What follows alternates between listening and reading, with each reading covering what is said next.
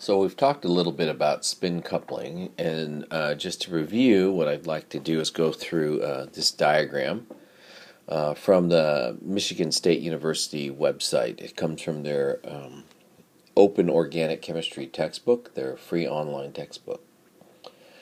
So if you have a hydrogen with no neighbors, then what you expect to happen is to get a singlet. If you have a hydrogen with one neighbor, because this could be spin up or spin down, you expect a doublet. And continuing on, if you have two hydrogens, then what you end up getting is a triplet, and three hydrogens is a quartet. Now, that's if the coupling constants are all the same between the two hydrogens, or the hydrogen and the neighboring hydrogens. So what happens when the coupling constants are different?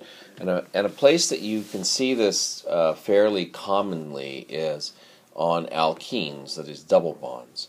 And we talked about anisotropy, and in anisotropy, it turns out that the hydrogen, let's say this blue hydrogen that's shown here, experiences different amounts of magnetic field interaction depending on the position of the hydrogen that it's coupling with. So where this carbon is, if there was a hydrogen there, it would couple more efficiently, it turns out, than this one, and more efficiently than this one. So the hydrogens that are trans couple stronger than the hydrogens that are cis, and the hydrogens that are cis couple stronger than the hydrogens that would be vicinal, that is, on the same carbon.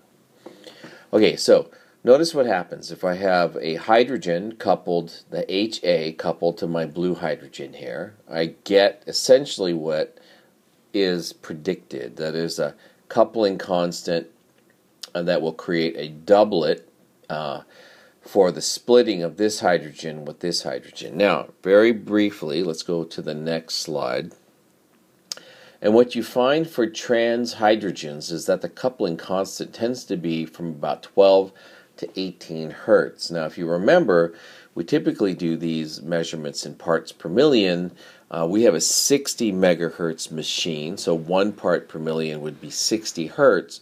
So in terms of parts per million, you could take 12 and divide it by 60 and get about 0.2, which would be 1/5 of 60 hertz.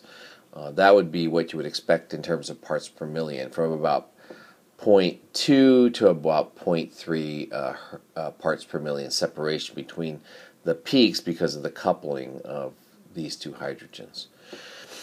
Now, if they happen to be cis, then the coupling constant happens to be from about 7 to 12 parts hertz, so from about 0.2 parts per million down to about, roughly speaking, about 0.1. And if they're vicinal, that is, if the hydrogens are on the same carbon, the coupling constant is even weaker. So now, going back to the previous slide, what you'll notice is that if you have two hydrogens, so what I've shown up in this diagram, or what is shown up in this diagram, is that if you have two hydrogens that are trans to each other, the coupling constant, let's call it JA for the subscript A that's on this hydrogen, this would be from about 12 to 18 hertz. And again, on our NMR, it would be roughly from about 0.2 to 0.3 parts per million separation. Now, if you look at two hydrogens connected, one trans and one cis, the cis coupling is smaller. So what ends up happening is that the peaks tend to split according to the coupling with the trans hydrogen, and that gets split again. And so what you end up with is a pattern which is known as the doublet of doublets. That is, these two peaks are split according to the coupling constant given by the cis, which again is about 0.1 parts per million on our NMR. And then these two doublets are split by about 0.2 parts per million. Now, if you look at one that is vicinal, then the vicinal coupling constant is even smaller, and so whereas the trans and the cis give a doublet of doublets, then the vicinal hydrogen will then again split this into more doublet sets, and so you get what's known as a doublet of doublets of doublets. Okay, so keep this kind of interaction in mind as we analyze spectra in the future. Now, here's a summary of this coupling constants that you would expect to see for different types of hydrogens. In particular, the ones we just went over are the trans, the cis, and the vicinal. But also, notice down here on a benzene ring, now you'll notice it says ortho, meta, and para. Those terms, O, M, and P, refer to benzene rings where, let's say, one hydrogen is here. This is the ortho position, this is the meta, and this is the para. Coupling between the hydrogen and the para position hydrogen is very weak, whereas the ortho position hydrogen tends to be very strong. Our NMR, unfortunately, doesn't have enough resolution to give us that information that we might hope to get from an NMR of a benzene ring.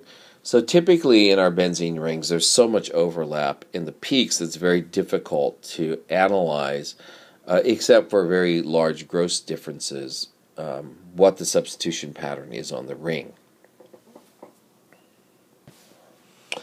So with that in mind, I think the thing that's left to do is to analyze a couple of NMR spectra and then determine what the structure is based on the NMR spectroscopy, IR spectroscopy, and the mass spec.